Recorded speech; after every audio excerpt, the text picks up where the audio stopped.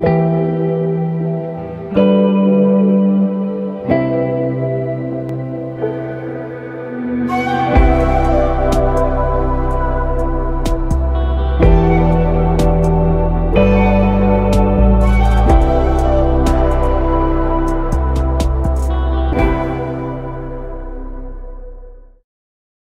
guys, yours truly, Kevin Grace. I'm here at W.S. Tegeler Monument Company. Now I want to give you an update about the Sam Lacy and Joseph Walker Jr. headstone saga. If some of you remember, I paid for 2 headstones for these gentlemen, and they're buried at Lincoln Cemetery in Suitland, Maryland.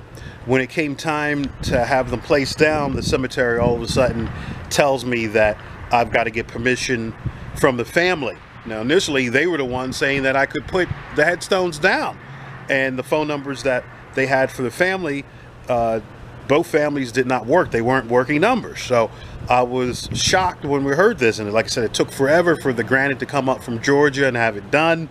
But anyway, they are laying right here. I wanted to show them to you, and just in case anybody knows Tim Lacy, who is the son of Sam Lacy, please let me know.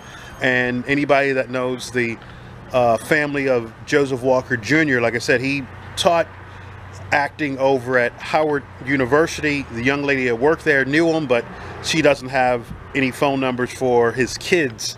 And the old information was thrown out by the new administration. So I've been looking on social media and I have no idea. But anyway, like I said, these are beautiful headstones. This is the one for Sam Lacy. This is beautiful. Like I said, the typewriter here, and then, you know, it's got on here, first black reporter, Baseball Writers Association of America. And then in 1997 he was inducted into the Baseball Hall of Fame for the writers wing, and he did work for the Afro-American newspaper. And the people I try to contact over there, nobody has Tim's information. And here's Joseph Walker Jr.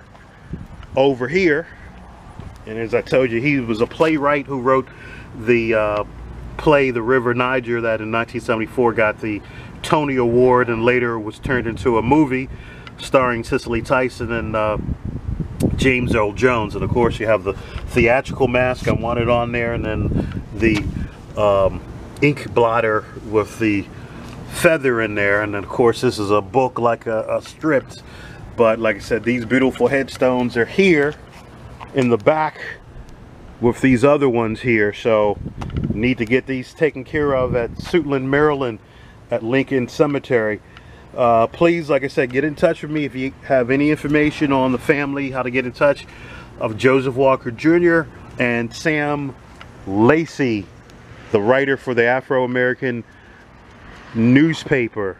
Thank you.